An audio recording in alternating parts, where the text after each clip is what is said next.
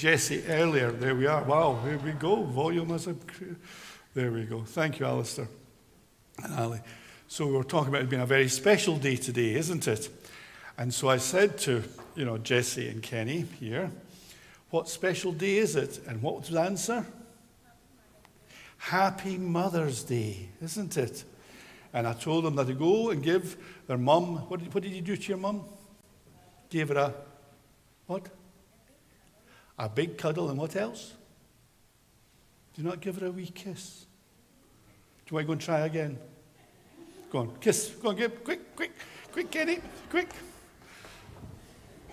And Mother's Day is not just for those who are actual mothers, but it's also for those who care for others in a mothering way. So well done, you pair. So welcome, and welcome to all who have joined us on the live stream. You're also very welcome here in South Leith.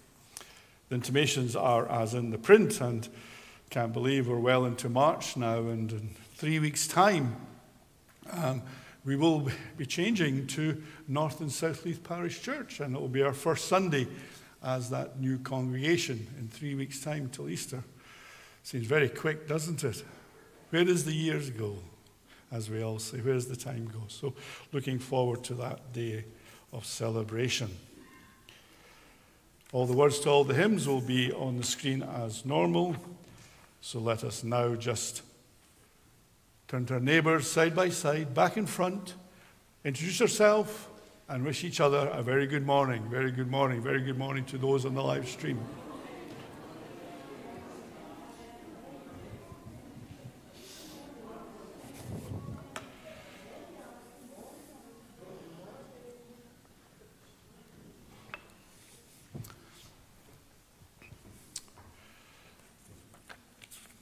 The music group will now bring us the introit.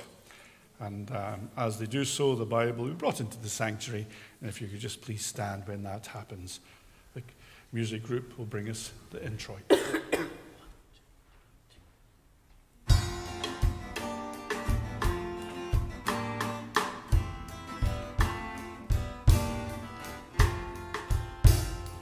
Jesus calls us here to meet him as through word and song and prayer.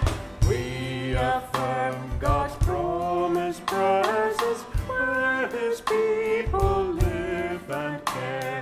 Praise the God who keeps his promise. Praise the Son who calls us friends. Praise the Spirit who among us to our hopes and fears attends. Jesus calls us to each other, vastly different though we are. Creed and color, class and gender, neither limit nor debar. Join the hand of friend and stranger, join the hands of age and youth, join the faithful and the daughter in the common search for truth.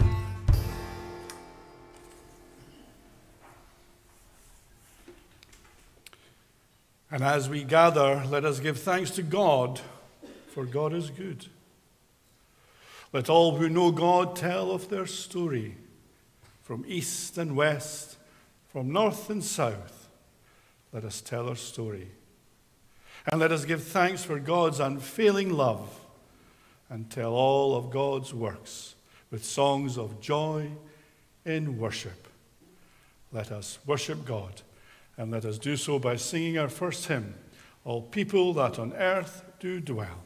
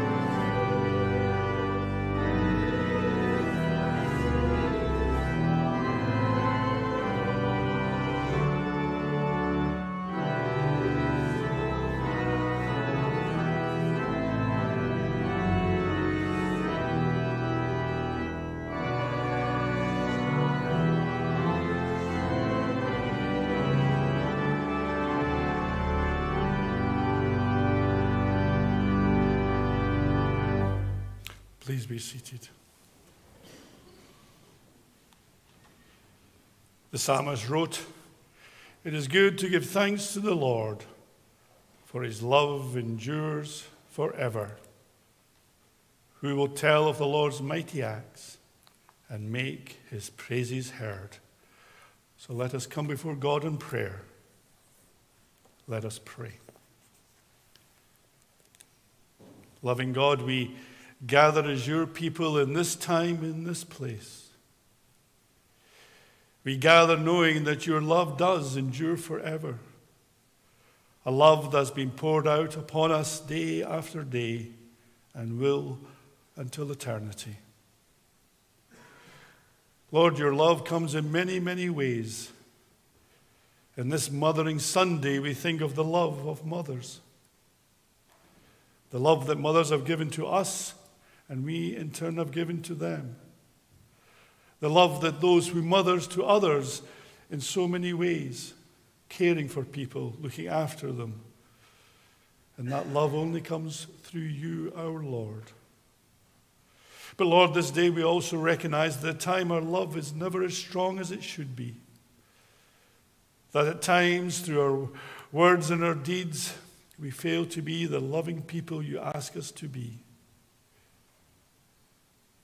Where we fail to care, where we fail to speak out, where we fail to give that loving, kind hand to others in need.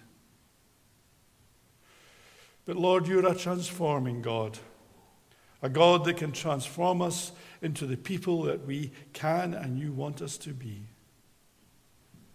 So Lord, in a moment of silence, let us come before you with our confession, confessing to you only these things that we can share with you, knowing that you will listen and through your grace will forgive us.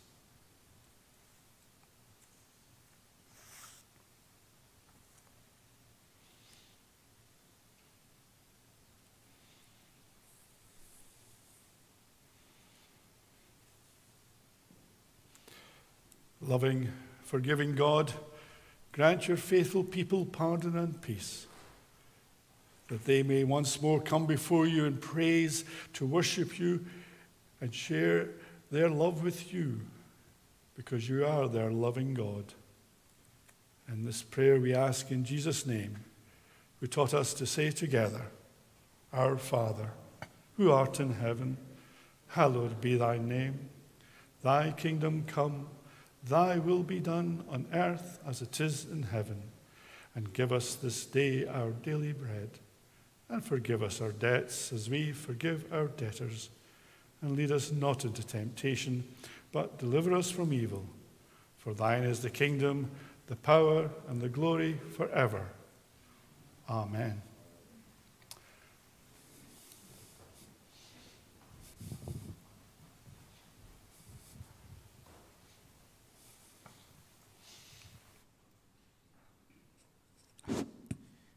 Good morning. Oh, sorry, I had to dodge there. I hope you are doing well. Yeah, thanks to Iain for the opportunity to give the first thoughts today. Today is Mother's Day, but we are not talking about mothers. We are talking about children. Of course, there will be no mothers if there are no children. And so thanks so much, Iain. So I'm wondering, do you remember when you were a child? I know some of us, we started church when we were already old. But some of us might have started church when we were already children. Some of us, it started from our baptism when we were little babies and were brought in for baptism. But beyond that, do you remember how you got into church yourself as a child or as a teen? Yeah, that's something for us to think through if you don't remember. But you remember in the Bible, there was a story in the life of Jesus during his ministry. There was a time that a huge crowd was coming to him, and amongst them were children.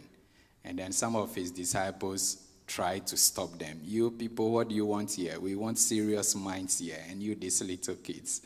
And then Jesus said, no, don't stop them. Let them come to me, for theirs is the kingdom of God. I don't know if we've ever thought about that. The children's is the kingdom of God.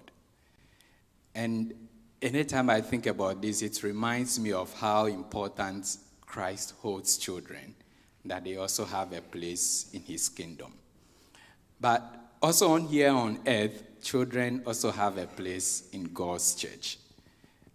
Back in Ghana, the church I belong to and I serve in as a minister, out of about 1.5 million members nationwide, about close to 20% of that number are children below 12 years.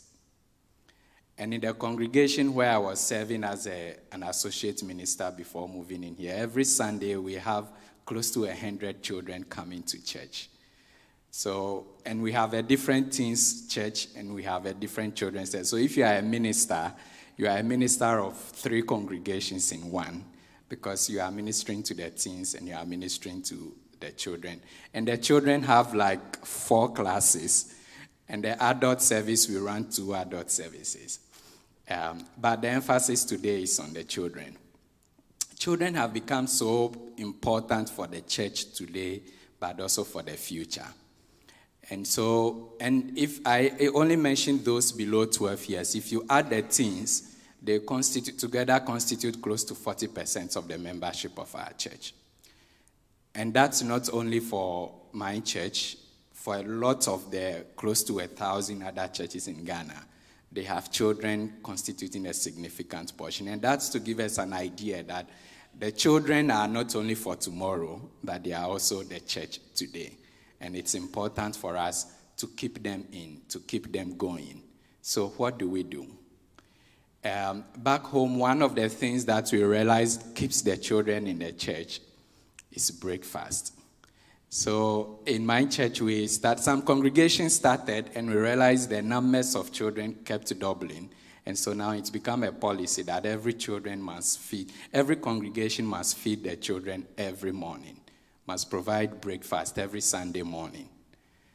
And it's amazing what's happening to that. What's happening is that you have children bring their friends, and so every Sunday you have their number increasing. And sitting in church session board, every Sunday we have to review the budget for children Sunday morning breakfast. And now congregations are now encouraged that even before they start building chapel for the adults, they should plan for the children, because the number of the children are getting more. So that's to encourage us that the children are very important for the church. But one other interesting thing we realized was that some adults come to children first because their children came to church first. So there are some adults who would ordinarily not come to church, but because their children come for church because of the breakfast, the children keep coming, and then after some weeks they will ask, "Mommy, won't you go with me?" So the children became the evangelists, bringing their adults, their parents to church. And that also goes to emphasize how important children are in the ministry of God and the kingdom of God and of the church. So that's what is happening. But this is the generation. In my time, it looks like it's the other way around.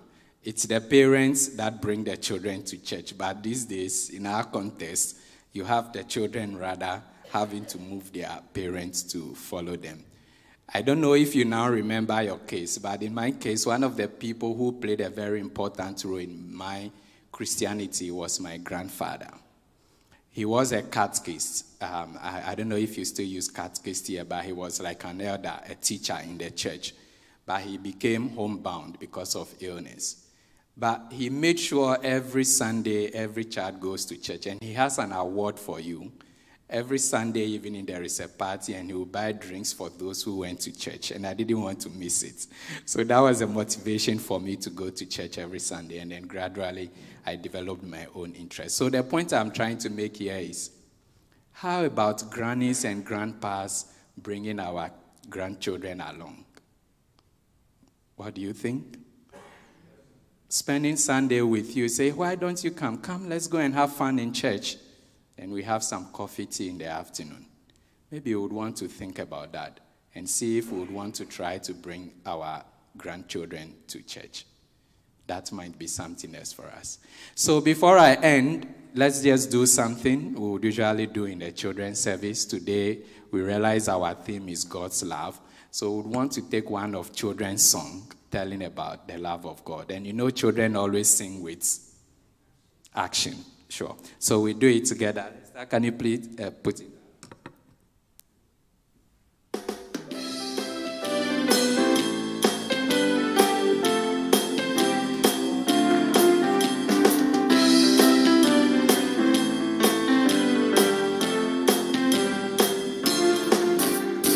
God's love is so wonderful. God's love is so wonderful. God's love is so wonderful. Oh, wonderful love.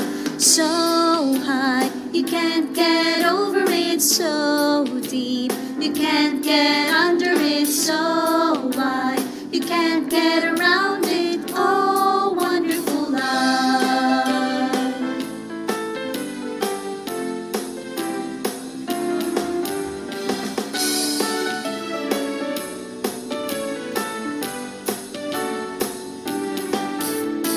God's love is so wonderful. God's love is so wonderful. God's love is so wonderful. Oh, wonderful love. So high, you can't get over it. So deep, you can't get under it. So wide, you can't get around it. Oh, wonderful love. Oh, wonderful love. Oh, wonderful love.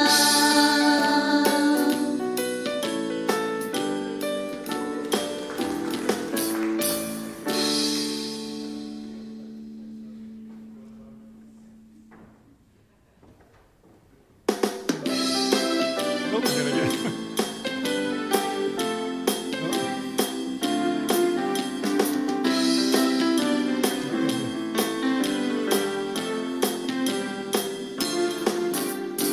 God's love well, we'll just sing is that so one. We'll just sing wonderful. for God's God's love is so wonderful. God's love is so wonderful. Oh, wonderful love.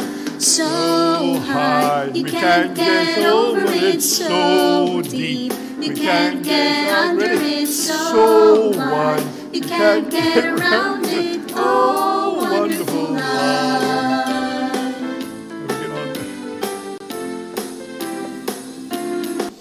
Yay! Oh, there we go. Oh, that was a shame. I was quite enjoying that. Start again.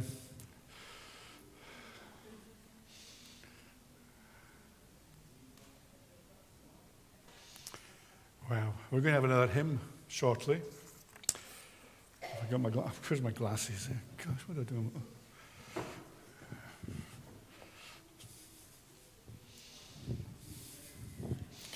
I don't do that. No, you'll probably start again.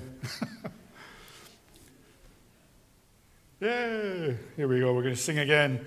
Now, thank we all our God.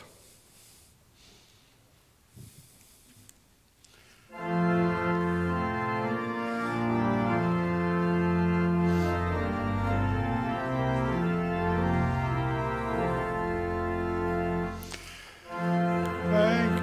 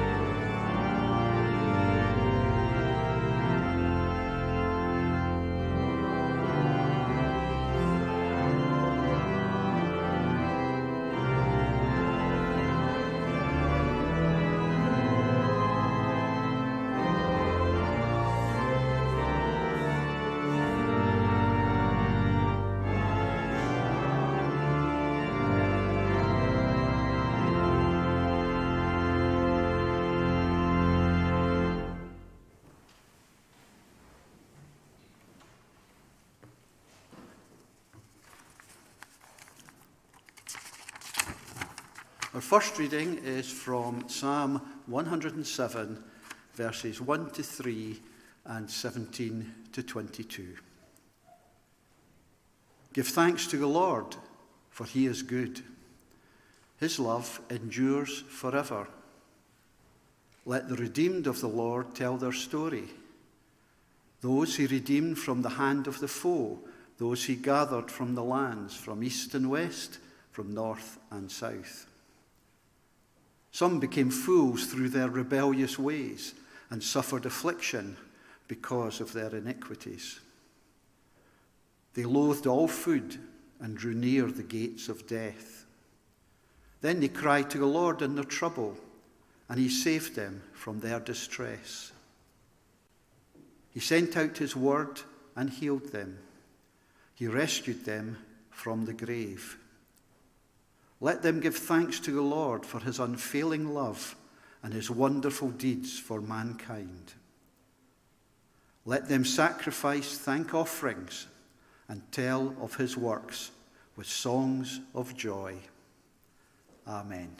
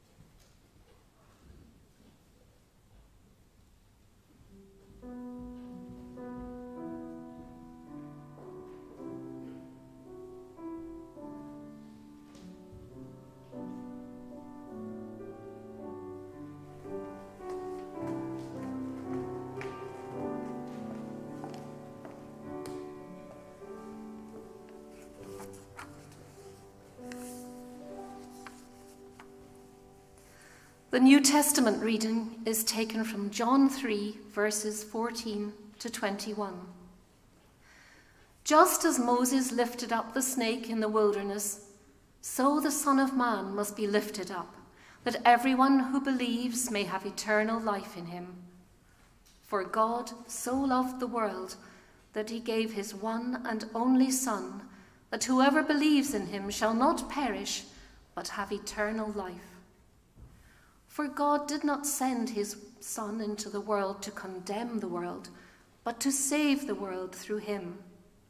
Whoever believes in him is not condemned, but whoever does not believe stands condemned already, because they have not believed in the name of God's one and only Son.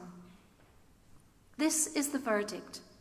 Light has come into the world, but people loved darkness instead of light, because their deeds were evil. Everyone who does evil hates the light and will not come into the light for fear that their deeds will be exposed. But whoever lives by the truth comes into the light, so that it may be seen plainly that what they have done has been done in the sight of God. Amen.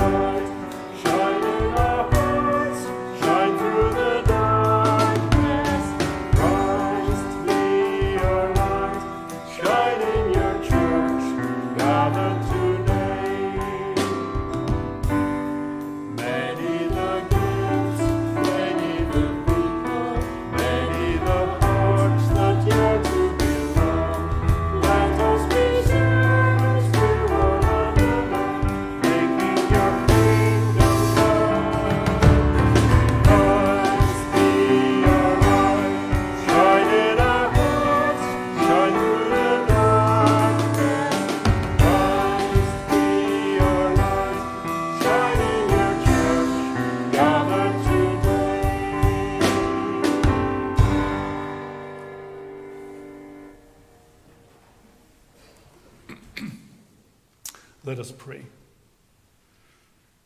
Lord Jesus Christ, by the power of your presence, open the mind of God to us, that in your light we may see light, and in your strength may we be strong. Amen. There's two important days this week that have helped me think about what I was going to say to you this morning. The first is, as we've already mentioned, today is Mothering Sunday.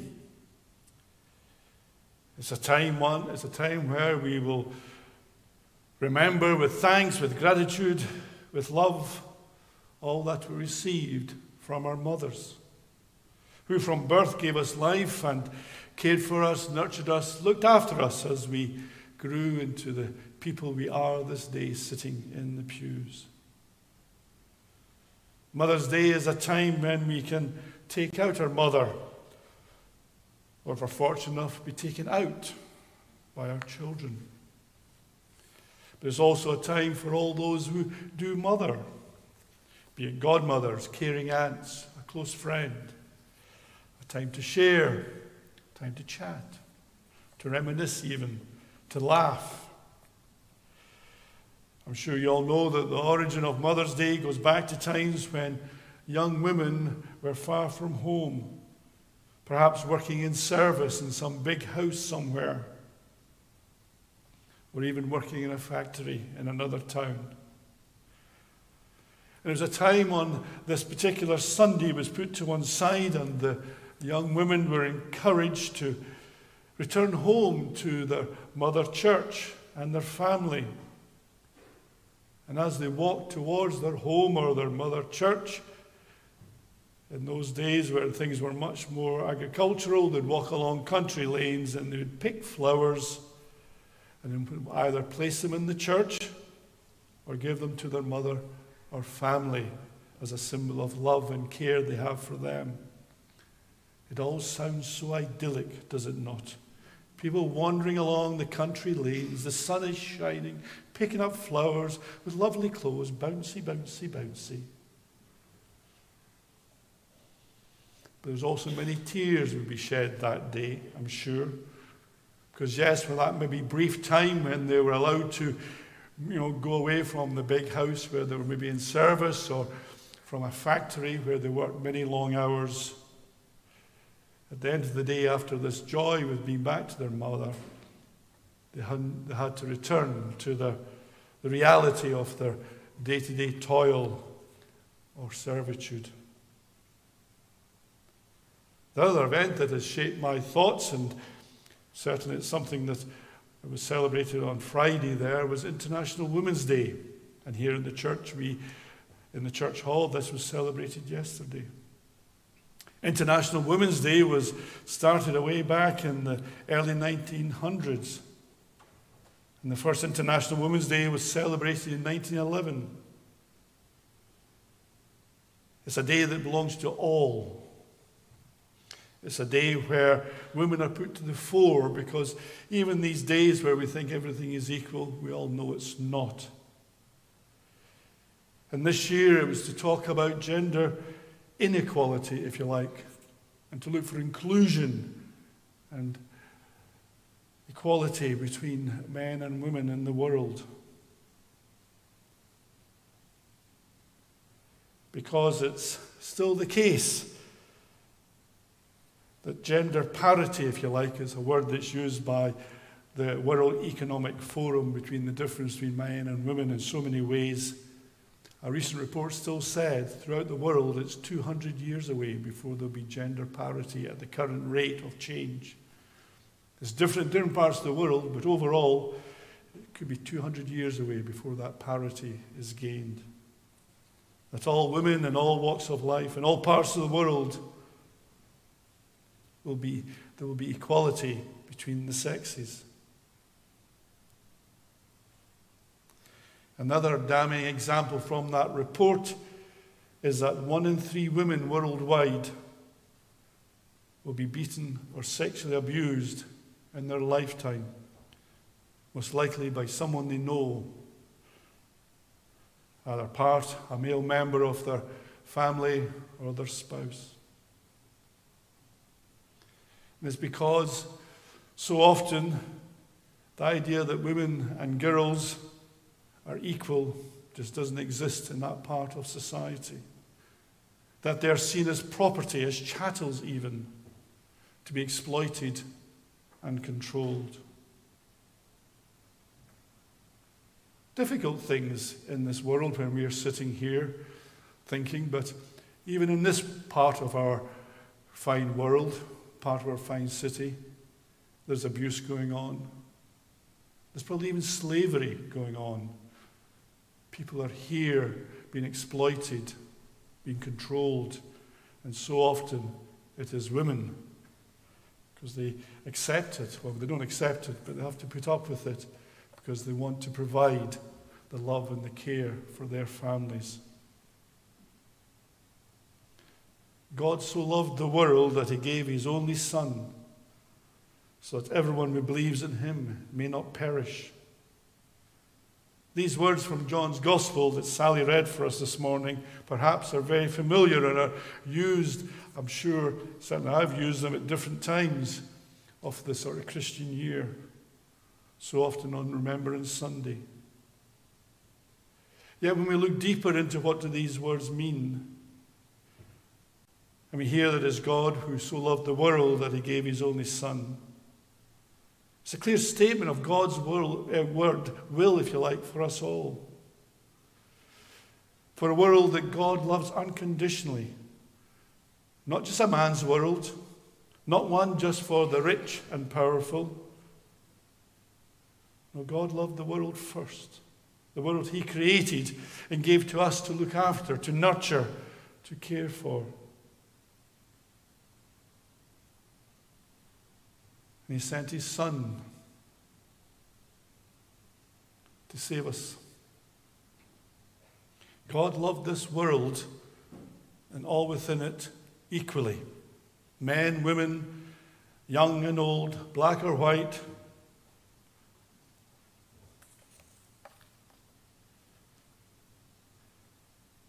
He wanted equality. He wanted unity for us all, to love and care for each other. And it's only the people, us people, humans if you like, that has caused all the divisions, the distrust, the hatred, the injustice, the hurt. God made men and women. And we know that from Genesis chapter 1, verse 27. God created humankind. Adam is the translation from Adam. He made them in his image. Male and female, he created them. God did not create them at different times, same time, both equal. God blessed them equally. Yeah, our history tells a very different story, how that has shaped in the generations since. So it's no surprise that God had to send his only Son to come and save us from ourselves and sort us out. To show that how we do treat each other is not God's will. It's not what he wanted for the world. He sent the light to rescue it. And sending his Son, he sent that light to give us a new direction, to transform us, to give us the hope that things can be better. And the light of Christ, even today, as I mentioned earlier, does need to shine in all the darkest places because there's too many of them. So this Mothering Sunday, and just a couple of days after celebrating International Women's Day, it's important we realize there's still too much inequality. Not enough access to so many things. Economic freedom, health. God so loved the world that he gave his only Son, that all men and women, young and old, black or white, would have life. A life of equals. A life where there's justice for them and their bodies. And Jesus came to shine in the dark places. giving us all hope for a fairer, more just world. That for so many today, for so many, it'll be decades before they see it. It may even just be a distant dream. But it can change. And our prayer this morning, yes, is for mothers of all sorts, but also for all women throughout the world, that they see the justice and inclusion they so dream of, not in 200 years, but soon. In the name of the Father, and of the Son, of the Holy Spirit. Amen.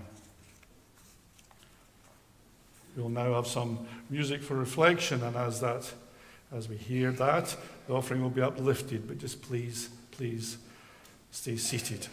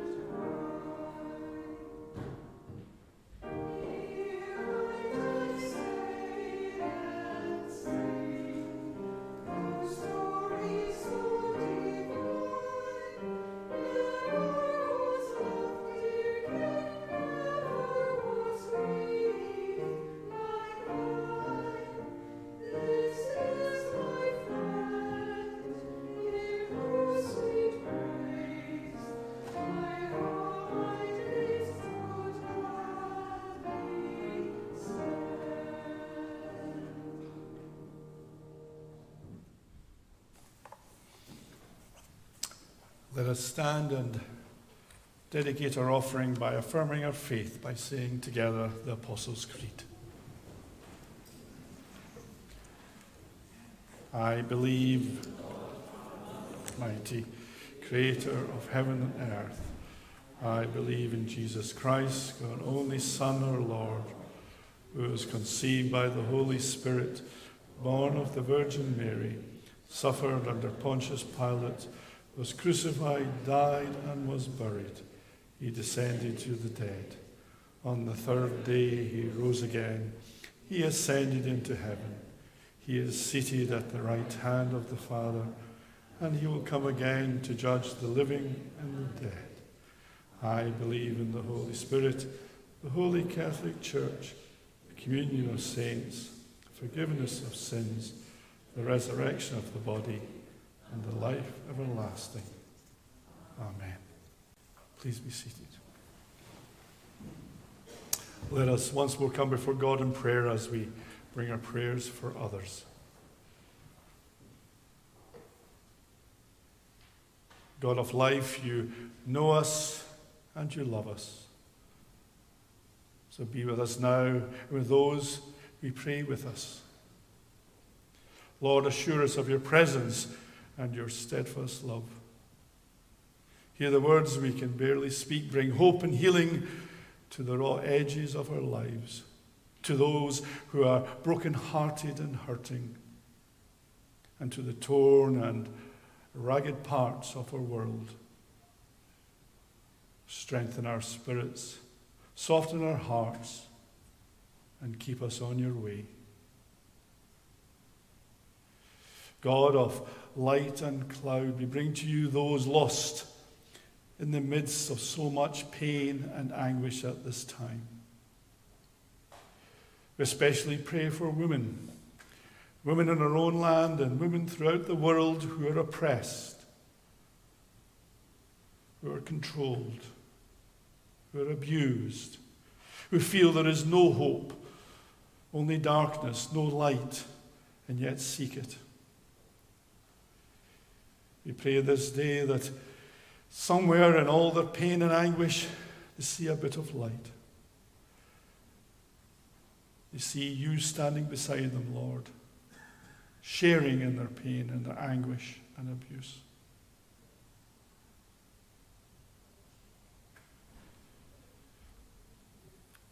Lord, we pray that your church today can be a voice in the darkness for so many. For those in our community here who perhaps through drink or drugs or some mental health can be given some hope, can also see some light in their darkness, that they can be lifted up, that they can be assured that things can change,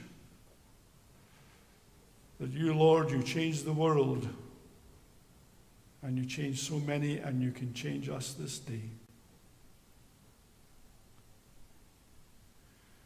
And let us pray for ourselves, that in whatever way we can, as sons and daughters of this land, sons and daughters of this world, we can take the example of the motherly love we all received and share it. Share it this day and every day with those that we love and care for. And if healing's to be had, let us feel your healing touch this day to move us to share and to come together and be reconciled. And this prayer we ask in your name, our loving God, our caring God, our graceful God. Amen. Our closing hymn this morning is that uplifting hymn, "To God be the glory, great things he has done." Oh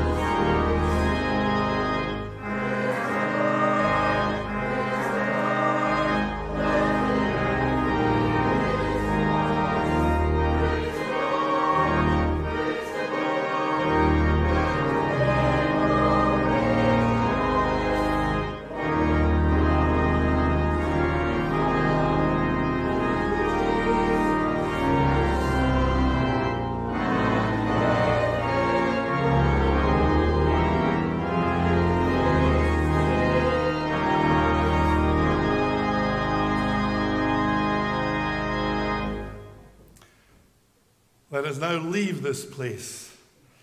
Leave it in the glory of God upon us. Leave it with the glory of God around us. Let us leave it so we can share in the glory of God. And the blessing of God Almighty, Father, Son, and Holy Spirit be upon you all, within you all, around you all, this day and evermore.